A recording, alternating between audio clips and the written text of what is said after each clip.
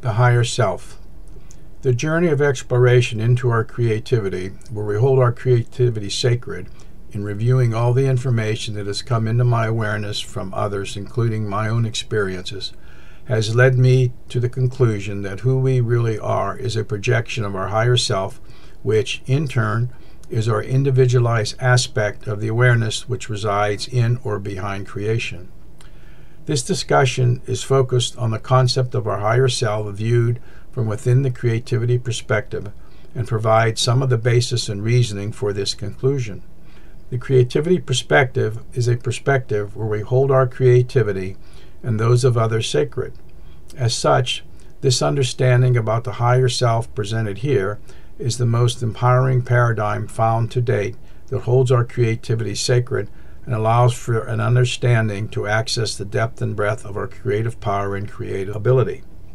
Now, this understanding about the higher self in its role as a creator does not necessarily correspond to the traditional understanding of God or the creator found in much of the literature and traditions about God and the creator. Here again, you're reminded of two things. One is this discussion of the creator arises from the creativity perspective, where we hold our creativity sacred and which seeks to inspire individuals to embrace their own unique creativity as a creator. The second is the creator discussed here seems to answer all the questions encountered about the creator when looking into the depth and breadth of the creative power and creative ability available to us and the experiences individuals reported as having had. Before we proceed, here it is important to remember that the focus of this recording is directed at empowering our creativity and our creative imagination and uses the creativity perspective. Some of the concepts presented are analogies and serve a pedagogical purpose. One should not assume they are exactly the way creation works, but are effective for our creativity and the exploration of our creativity and that of creation. Although these concepts may be used literally in some situations, you are encouraged to see them symbolically. How this concept of the higher self integrates with other aspects of our being was expanded on in the discussion on creativity aspects and creative process of the human being as seen from the creativity perspective. In that discussion, it was stated there are 5 creative aspects of our being which gives rise to our creative power and creative ability. There is the human mind, which we experience as the conscious mind. There is our human body, and an aspect which can be called our higher self. Then there is the aspect that, as a human being, appears to lie behind the mind and observes all that our mind and body experiences. Then there is our creative life energy, which sustains our body and energizes us to act. Here we talk about the higher self. The information review that gave rise to the understanding of the higher self presented here included the information available about the effects of the mind that people have come to call the conscious mind and the unconscious mind, the impacts of the mind-body connection, the diverse healing modalities that all seem to work in the right environment or situation, communications with extraterrestrials, near-death experiences, communication with entities from seemingly other realms, and the power of the human creative imagination.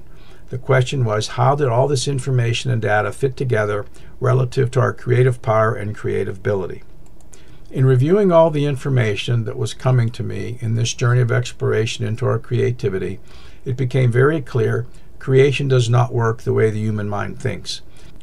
What became clear is that the human mind is very limited, especially in understanding the true depth and breadth of creation and understanding how it works.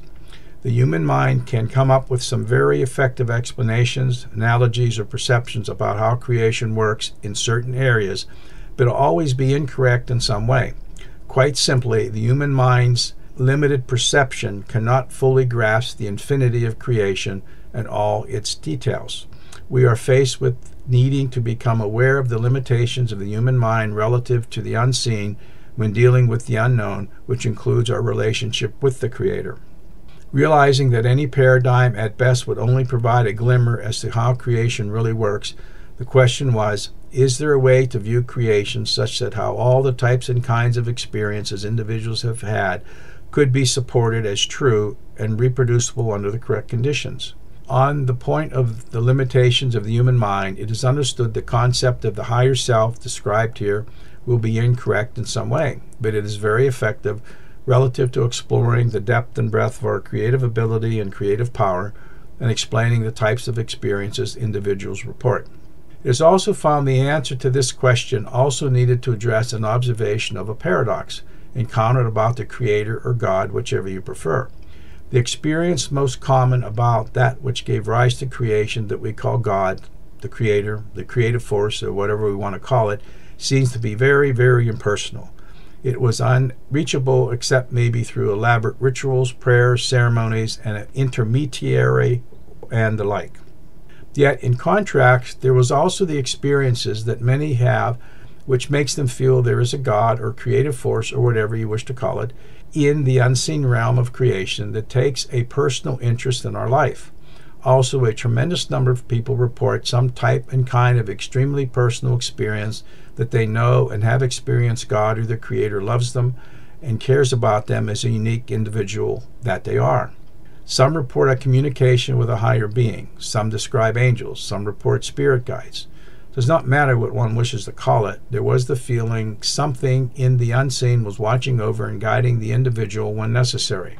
Otherwise, the journey was improvisational, except when specific guidance was received from the unseen realm. Many have also reported both aspects, very impersonal but yet very personal. The question was, can this paradox be explained? Additionally, the journey into the exploration of our creativity, including my personal experience around the concept of the life path, indicated the Creator was very interested in our life path, giving it a great love and attention and grooming us for the gifts we carried within. The answer to these questions relative to the Creator of our life path and the concepts of the higher self is consistent with empowering individuals to follow their own life path, and if so led, to explore the depth and breadth of their creativity is as follows. As such, it may not be the answer for everyone. Within this understanding, our awareness is seen as fundamental and underlying all of our experiences. Awareness is seen to move into consciousness when the awareness, perceives itself to exist, for it enters the realm of duality, existing versus not existing. This perception of duality then leads to the mind. The mind can be seen as a consciousness moving into the realm of thinking, reasoning, remembering, contemplation, attachment, judgments, desires, and the duality of this versus that. Our awareness is seen as a unique, individualized aspect of the larger awareness encompassing all of creation with a wave-like nature that can span all of creation.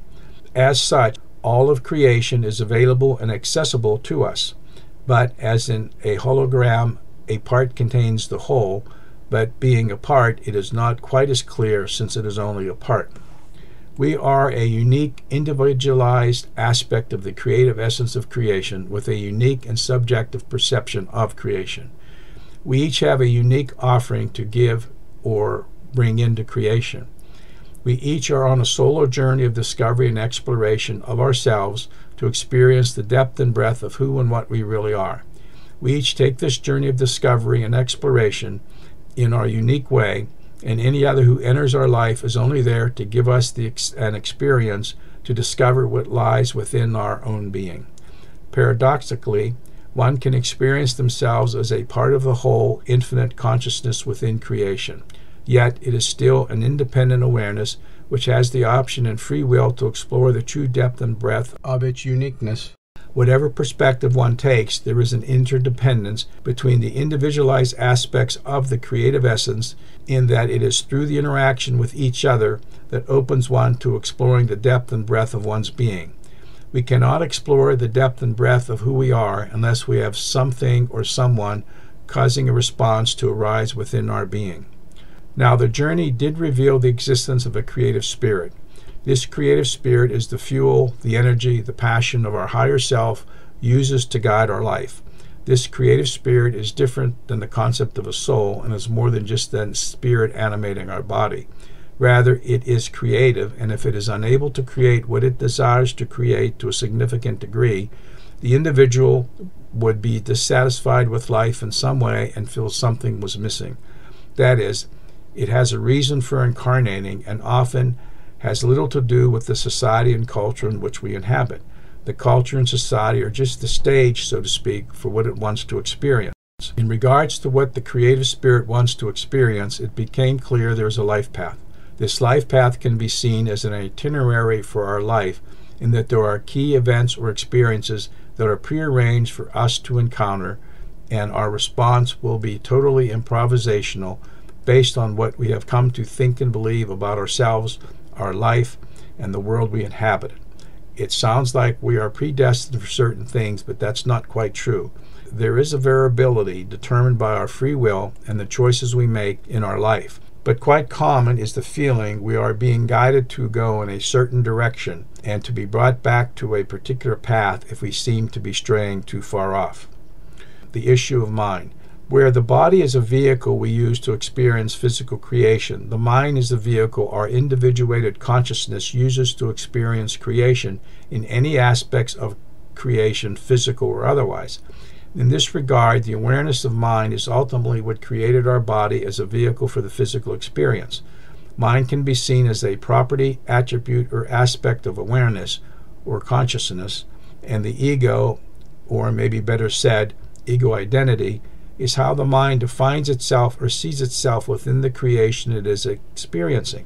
The challenge is to create an ego which serves us in what we incarnated to do. There are two parts to our mind.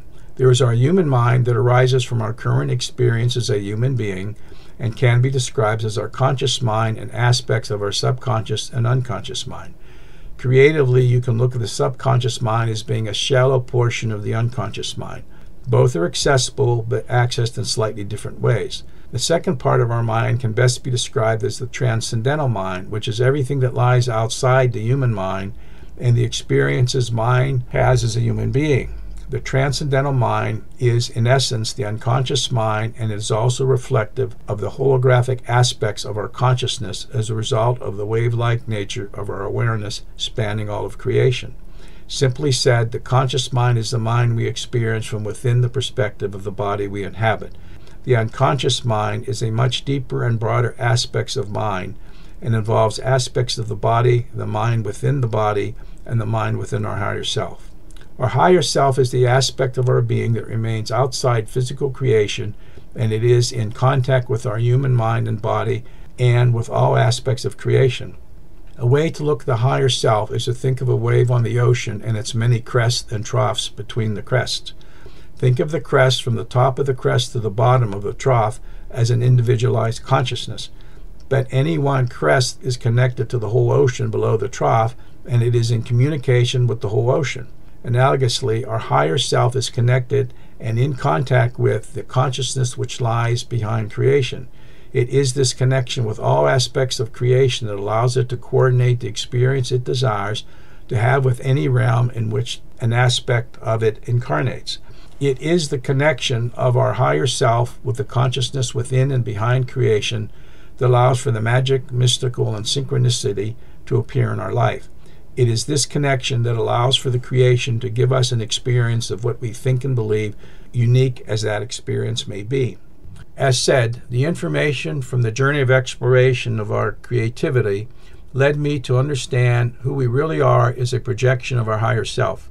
This higher self is a creator, creating in the image of the creative essence that has given rise to creation, both creative essence and creation with a capital C. In essence, you could say this higher self is the child of the Creator, created in the image of the Creator. Being created in the image of the Creator, our higher self is multidimensional and spans all of creation. As a human being, our higher self can be viewed as a bridge between two worlds. It bridges the physical world we inhabit and the unseen realm of creation. In the, quote, magic of creation, our higher self simultaneously exists in the unseen realm of creation and has incarnated into physical creation. It has taken form as a human being to have a set of improvisational experiences it wrote, directs, and is the lead actor to play with and in the manipulation of the energy of creation. Difficult for the human mind to understand, we are both here playing in an orchestrated improvisational role within physical creation and simultaneously a significant portion of who we are remains in the unseen realms. The portion of our being that remains in the unseen realms is in full communication with the oneness and interconnectedness of creation to orchestrate the life that we are living. We only forgot who we really are to play the role we created for ourselves and to have the experience of our higher self for whatever reason it has. As a human being, we are an extremely talented actor who has agreed to play a role in a play where we forget every role we ever played in the past, yet retain all the abilities and expertise from the past that we need for our current role. As said above, the conclusion about our higher self as to who we really are was based upon reviewing all of the information obtained in exploring the answer to several questions. One of the questions of the journey of exploration into our creativity was to look to find an answer to the question, is there a way to view creation that no matter what a person believes, they will have some type of experience of that belief such that they can point to that experience as the proof of what they believe is true? A second objective was answering the corollary question, which asked, was there a way to view creation that would support such personal and subjective experiences as true? In addition to looking for a way to view creation to answer the two questions for an individual's personal experiences, the journey pushed the exploration into topics related to before, during, and after our incarnation in regards to how they did or did not impact our creative power and creative ability while in our human body. There's a caveat about this model for our higher self that's reflected in the origin of the word caveat from the original Latin, which says, let the person beware. That which we need to be aware is that our higher self transcends all of creation. We, as humans, are a projection of our higher self, can get a glimmer in our human mind of some of these other aspects of creation. As such, our human mind can get distracted, if not lost, in these other aspects and diverted from what we are here to do. It needs to be clearly understood in the analogy of both the ocean wave and this individualized crest on the ocean. Both simultaneously retains its individualized aspect within the whole ocean, but it also becomes the whole ocean in what it knows and perceives. Hence, we as an individualized awareness becomes holographic. As in any hologram, we have the whole within us. As with any hologram, a piece retains the whole image, but some clarity is lost because it is only a piece of the whole. Because our higher self is in contact with the whole, it sees the bigger picture for our life. Our higher self looks to our overall unfoldment in the bigger scheme of creation. As such, it usually will direct us towards the reason why we incarnated. We need to remember nothing is ever wasted and there is no schedule to keep.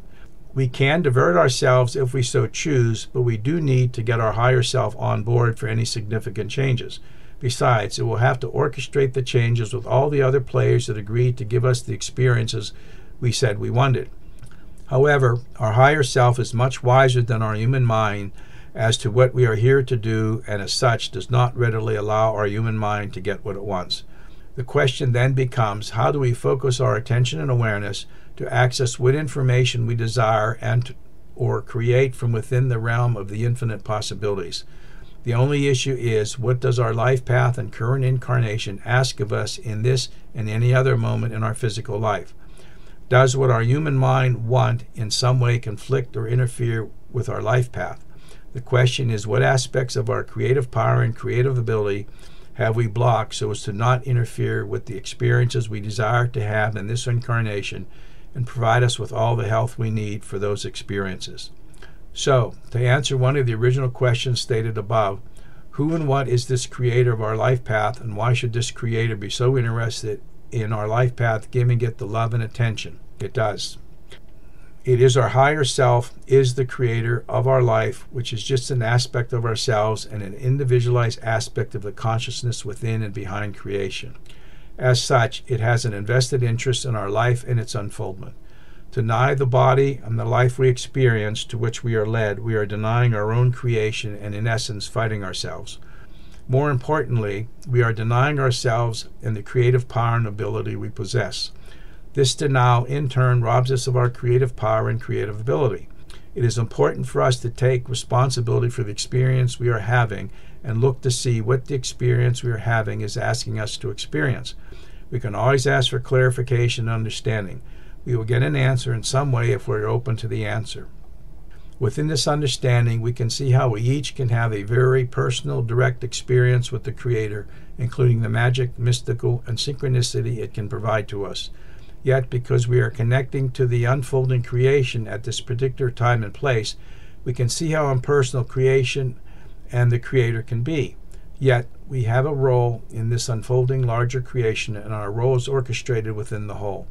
Our particular role is encoded within the flow of creative life energy that brought us into this life and sustains our life.